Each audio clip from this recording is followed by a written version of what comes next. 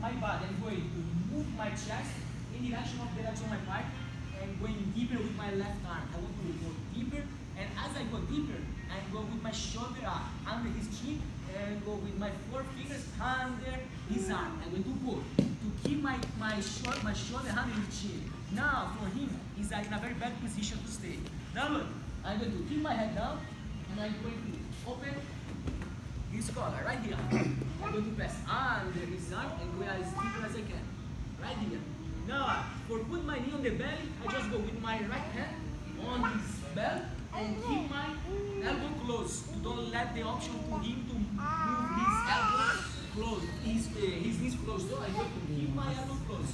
I'm going to sit down like the surfers. You know, when the surfer is going to take the roll, I'm going to move my knee on his belly first. Now, how to have a good pressure for him? I like to don't follow the line of his back like here, but I'm going to move my knee in the middle of his chest. So look, from here, I'm going to turn, I'm going to sit right here. So I'm in this kind of position, I just have to keep my left knee up, and now I make opposite movements. I'm going to pull with my left hand, I'm going to do surab right here. But look my base. I'm right here. I sit over my leg, and my foot have to be off the mat. So I'm here. From here, I have different possibilities. We can start with a choke. Okay. So as I have my left control on his collar, I'm going deeper here. Look, palm up of my right hand is my strongest one. So I'm going deeper. I'm going to pass right here. My goal. Look my shoulder. I'm not here. This part of my wrist has to take the form of his neck. So if I'm here, there's still space between my wrist and his neck. I don't want that. If I keep my palm up like that and go through with my shoulder, it will be difficult for him, okay, to defend. Right here. And I like always to keep the pressure on my knee, of course, but also with my elbow. I'm going to pull my elbow, okay? The guy on the bottom will try to escape, to push.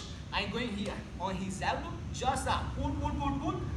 Put my partner on his side and put my chest over his elbow, right here.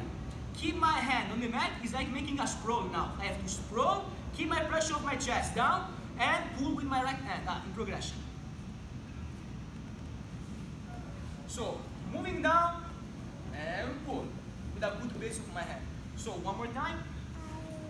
Whenever you guys are on side control, don't keep your hips down, don't hips up, don't do that. Okay, here you have no good control, you have to be down with your hips, right here.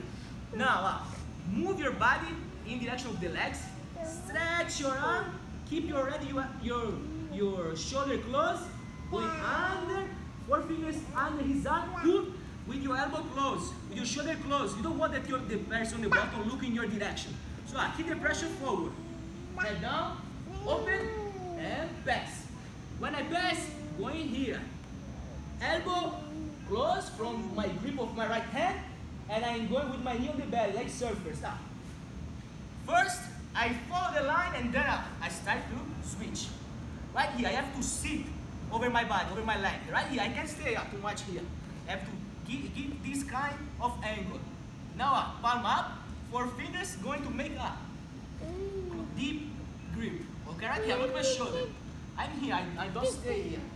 I'm going here, and now I just move my elbow in the direction of his chest. Like making the bicep movements. Now he's going to push out, defend. I'm going to make the normal choke, but the guy is defending.